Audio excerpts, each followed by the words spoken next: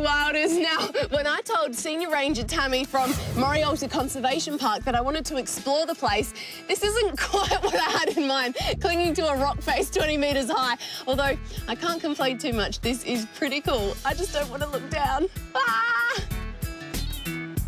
Morialta Conservation Park is just out of Adelaide City and full of rugged ridges, gullies and large boulders. It is an explorer's heaven.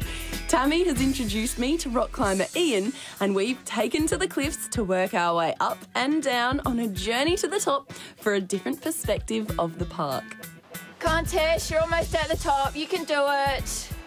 I've sent Tess up the cliff with Ian because while the view down the bottom of the gorge is great, it's absolutely spectacular from the top of the cliff. There's many great ways to explore the park. For those who enjoy the stroll, you can come up to the first falls, or for those that want a bit more challenging, can go up and hike through the valleys. And for those that are really adventurous, come and try the cliff climbing area. Just bring your other foot. Bring your other foot down to where the other foot is. Match your feet, put them together. I'm going to be so glad to stand on flat ground. Ian, definitely a little bit scary, but I'm getting a bit more used to it. This is pretty cool. How high up are we? Well, nearly to the top, which is about 20 metres high. Pretty awesome. Whoa, and if I dare to look around behind me, we can see quite a view. Absolutely. Down below us is Forth Creek, and behind us is the city of Adelaide. Awesome view. How big is this park?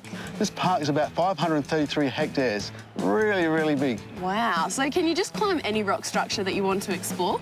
No, you're going to make sure that you climb the rocks that are available to climb. Also, the rock structure is going to be nice and solid and reliable. It can't be flaky or loose.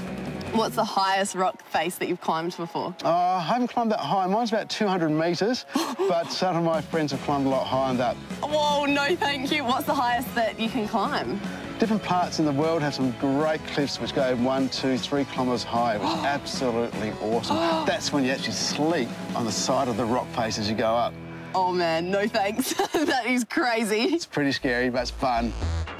The climbing zones here at Morialta range in difficulty, and thankfully, Ian started me on an easier one.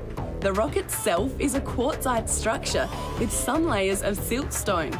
Luckily, this structure has proved to be resistant to erosion, so it shouldn't be crumbling on me anytime soon.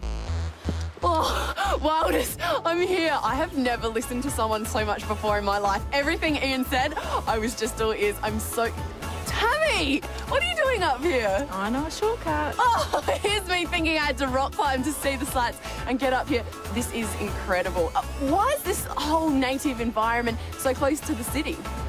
Back in the early 1900s, the property owner decided that he would donate and sell off his land to the state government, but it was a condition of sale that the area remained open for the public to come and access. And obviously when you come up here in the park, bushwalking or rock climbing as you're doing, you see many different native species of birds. You might see a lazy koala down dozing in the trees. There's about 330 native plant species within the park, but unfortunately they've got a lot of competition from introduced species.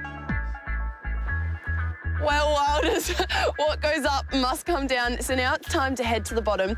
This is done by abseiling, so I'm leaning back in my harness.